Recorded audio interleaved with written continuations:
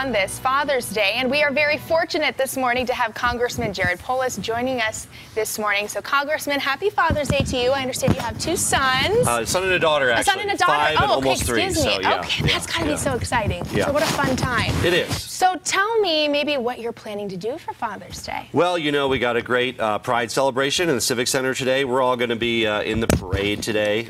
It's going to be a lot of fun. There's going to be a lot of families, a lot of kids. I think we have a pickup truck, so the kids in our group are all going to be in the back of the pickup truck, so it should be fun. Well, it's a little bit warmer today. The kids might get a little worn out. Yeah. As the first openly gay parent elected into Congress, is it important for you maybe then to have your children and your family involved in Pride Fest? This is a big weekend. Well, I think it's kind of fun that we have Pride Fest and Father's Day the same day, so it's extra special for the gay dads out there.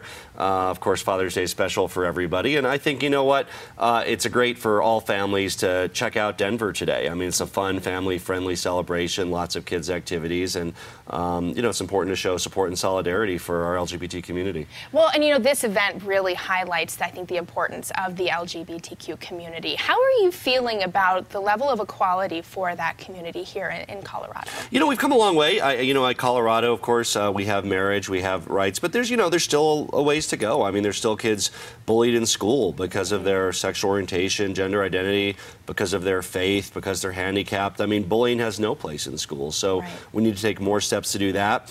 And the other thing that a lot of folks are focused on in Colorado is we still allow these forced conversion therapies. These are very dangerous, almost torture for kids, where unfortunately in our state, parents can still send their kids to these conversion therapies, which have been proven not to work scientifically. I mean, people know that, but the parents are just sort of hoping beyond hope. But it's very bad psychologically for young people to be exposed to that. Right. Tell us about these two pieces of legislation that you're working on for the LGBT community. Well, one of them is called the Equality Act, and while in Colorado we have protection for LGBT community, you can't be fired because you're gay or lesbian. In about 30 states, you can actually be fired just because you're gay or lesbian. So we're proposing a national law that would provide the same level of protection that we do for people of different races and for women to people who are LGBT. Okay, well, you're getting ready. You've announced that you're running for governor, right? Tell me just kind of how you're feeling with all of that. Well, it's exciting. You know, we're going to put in a bold, forward-looking vision for the state. I mean, we're talking about 100% renewable energy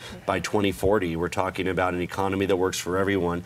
And, you know, as a father of a 5-year-old and 3-year-old, the next one is very close to my heart. Free preschool and kindergarten in the state. So many states have that. We don't. Sure.